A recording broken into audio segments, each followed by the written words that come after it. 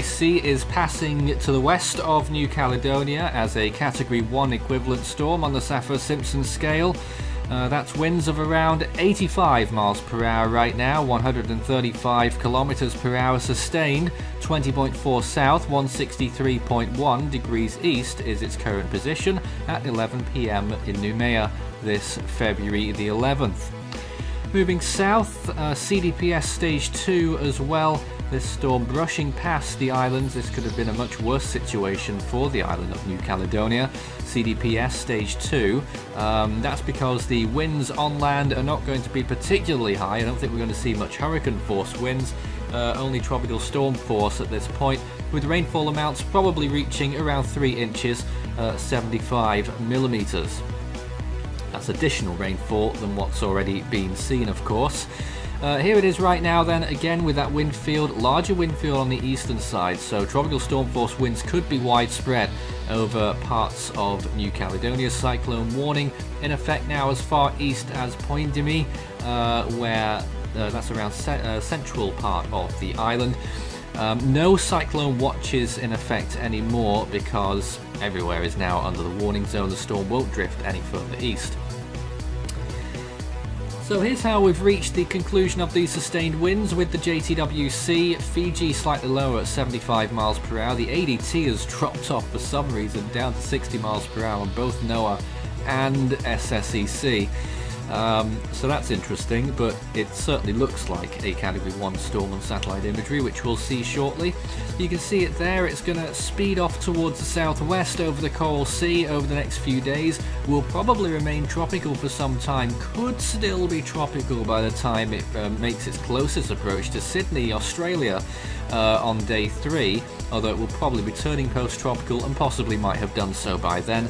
Nonetheless, rainfall amounts will probably be significant on the Australian east coast, but wind speeds I don't think will be a huge issue. Here it is right now then. You can see the moisture plume associated with this storm. You can see it just about misses the coast of Australia on the GFS model, and some of it does reach New Zealand. The main core of the storm remaining well offshore both of these islands, both of these nations. And again, you can see it there, delivering possibly enhanced rainfall to parts of Queensland more than anywhere really, and into northernmost New South Wales, with some more further south in the storm's wake. So that's interesting. Here is the sea surface temperatures then. Fairly warm where the storm is right now. They'll probably last for a good day and a half, 2 days probably, before starting to just about drop underneath the threshold of 26 degrees Celsius. That's 79 Fahrenheit on that chart. And you can see there, expected to remain a hurricane strength system for a good 2 days on the GFS model before starting to run out of steam there. But you can still see it's a very potent system, very broad, especially on the eastern side with that wind field. So New Zealand could see some sustained tropical storm conditions, or at least those winds, bearing in mind that it won't be tropical by then.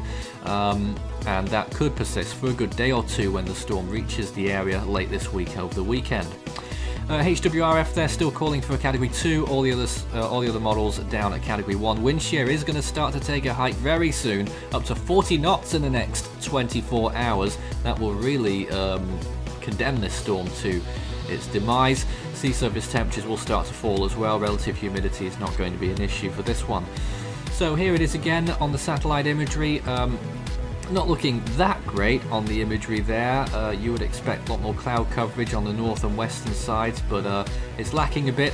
Dry air coming in from the west, you can just about make out on the edge of the graphic there. But the central core of the storm seems quite potent in itself, so wind speeds quite clearly into hurricane force winds, well above 120 kilometers per hour sustained winds, higher gusts possibly up to around 150, 160 kilometers per hour. That's 100 miles per hour, and this storm will start to clear New Caledonia in the next few hours. Check out our new look cyclone tracker on the Force 13 website for the latest up-to-date information. You can also find us, of course, on our YouTube channel, search Force 13, and also on Facebook and Twitter, Force 13 at Force 13 on Twitter for the latest updates. You can also help the project become even better by becoming an Ultimate Fan on YouTube. To see the full list of Ultimate Fan benefits and to join, visit youtube.com/force13/join. with a special thanks to our top supporters this month. You can also check out our growing merch store so you can show Force 13's colours wherever you go. You can also find a link to our Discord server underneath this video in the description.